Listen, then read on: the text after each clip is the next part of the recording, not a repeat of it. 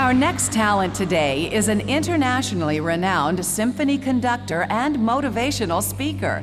He began his musical career as a concert violinist at age 5.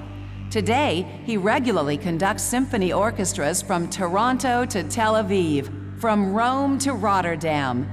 In the year 2000, he gave the Vatican premiere of Leonard Bernstein's controversial Mass before Pope Paul II and an audience of 10,000. Though what we do at Pitney Bowes may seem far from the world of classical music, we think Boris will provide us with some unusual insights that relate to taking our business to yet another extreme. Please welcome Boris Brott.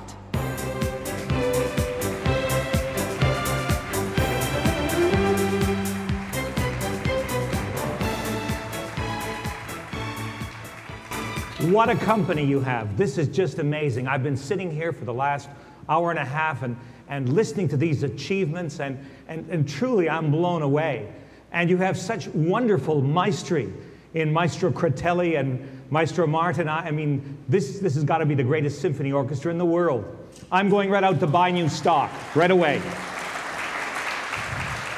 You know, great music can be an incredible motivator. It can make you feel alive, bursting with energy, ready to attempt the impossible, to run faster, to jump higher, to exceed your wildest dreams. It's amazing how music does this to us in a way that almost nothing else in life can. Now, it's been said by philosophers that we humans invented our words to hide, to conceal our thoughts. Well, music seems to lay bare the basis of our thoughts, our emotions. We seem to need its uplifting, soothing, rhythmic, pulsating energy almost as much as we need food. Why else would people everywhere be so consistently plugged into those personal listening devices? Now, we can draw many wonderful analogies between a world-class symphony orchestra and world-class Pitney Bowes. One thing is certain, regardless of the enterprise, when everyone in it works in harmony, the end result is bound to have a special quality, an energy, a bond that makes for better relationships and concentrates the efforts on the goal of success. I feel that energy here in this room.